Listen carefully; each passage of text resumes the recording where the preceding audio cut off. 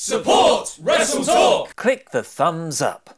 Hello and welcome to the WrestleTalk News. I'm Ollie Davis. Kurt Angle isn't just an Olympic gold medalist, WWE Hall of Famer, and general manager of Monday Night, Kingslayer. He's also a key player in one of the most ridiculous wrestling storylines of 2017, with wrestler Jason Jordan being revealed as his illegitimate son. The father figure status appears to have gone to Angle's head though, as he's now telling off young ruffians on social media. During a Q&A on his Facebook page, one Stephen McTeer eloquently asked the part-time wrestling machine, "Can I wrestle you? I'm 14. Angle seemingly checked out McTeer's rather naughty Facebook profile and came back with the following assessment. "If you straighten up and stop being disrespectful, I will wrestle you. No more flipping the bird in your Facebook photos." In kayfabe terms, as the general manager of Raw, Kurt is responsible for booking this week's critically and commercially praised gauntlet match. But backstage, the real person responsible has supposedly been revealed. Having a near 2-hour 7-man gauntlet match take up the first 2/3 of Raw was a surprising and welcome change to the show's usual formula of in-ring segment, backstage segment, and then Seth Rollins versus The Bar. The widely held belief in televised wrestling promotions is that long matches aren't good for ratings, as viewers with shorter attention spans will soon change channel. But those sweet numbers, thank you statistician Dana Brooke, proved the longer match concept a roaring success, with the gauntlet hours drawing an impressive 3.5 million viewers, with almost no drop-off between them. And that was even against tough competition from the Winter Olympics. It was such a change from Raw's formulaic structure that we even joked Triple H had locked Vince McMahon in a cupboard. Well, according to a new report from PW Insider, the booker responsible was actually Vince McMahon himself, with the site noting many backstage were surprised by his suggestion, as he doesn't usually like long matches, and it came from out of nowhere. I'm not talking to you, Randy, you blocked me on Twitter. We criticise McMahon a lot for the less enjoyable parts of WWE programming, but it's important to remember to give credit where credit's due. Just how every failed Sister Abigail gimmick, repetitive Rollins versus Bar match, and Bayley This Is Your Life segment is down to the boss, so are all the genuinely amazing moments he approves too. We'll have to wait and see which category one of his biggest reported plans for WrestleMania 34 ends up in. It's been widely reported that The Undertaker will be returning to WWE for one last match again. Well, he'll finally face John Cena at WrestleMania. Following a vague promo at Raw 25 though, the dead man has done very little to start that feud. He'll have to turn up on WWE programming soon if this is indeed the plan. Possibly even at this Sunday's Elimination Chamber match, where Cena is competing to get his cherished WrestleMania moment. And going by a new Instagram post from Taker's real-life wife, Michelle McCool, it looks like he could be training for his return, where he's performing some very heavy squats on his surgically replaced hip. But what else will happen at this Sunday's Elimination Chamber? Click the video on the left to watch mine and Luke's predictions for the pay-per-view now. I've been Ollie Davis, and that was wrestling.